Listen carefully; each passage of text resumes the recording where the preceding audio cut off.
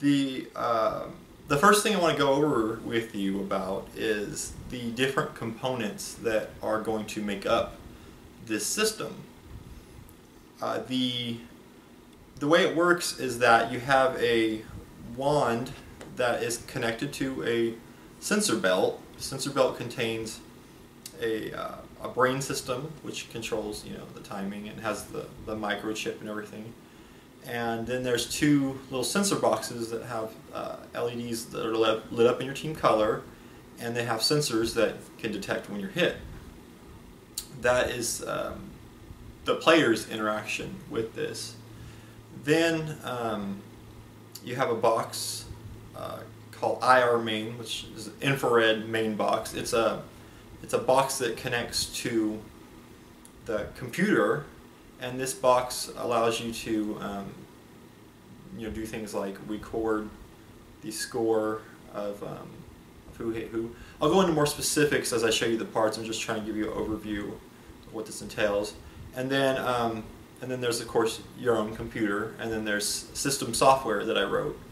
Originally, I wrote the system software in C++ for the Windows command line, but then I thought, well, command line is kind of old school, and I love command line, but I know a lot of people don't. They like point and click. So I wrote a Windows interface in Java, and I think it turned out very nicely. And so now you can just point and click and do most of your stuff that way, and it'll do all the same stuff. It's a little bit more graphical. And so between the system software, the infrared main box, and then all of your wand and sensor units, this allows you to play the game of infrared role-playing. Here in a minute I'll go into the specifics of each part and give you kind of a demonstration. But overall, the main idea of the game is that you set up your player through the system software.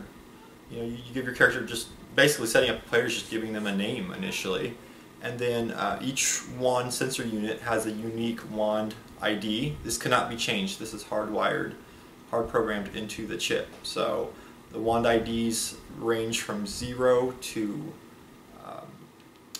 14, because number 15 is reserved for the infrared main. So you can have up to 15 players, 0 through 14, and so basically the way you enter a character name through the software, and then you click to link the player to the wand, through the software, and so you just enter your character name and enter the wand ID of the pack that you're using, and then it'll link it together, and then that way you can join the game. And I'll go into detail about how this works, but just to give you a general idea for right now, that's how it goes. And then once you activate, you'll activate your wand, and once you start playing, you just shoot enemies of the opposing team. It automatically rejects if you hit a player of your own team, so there's no such thing as friendly fire. I prevented against that.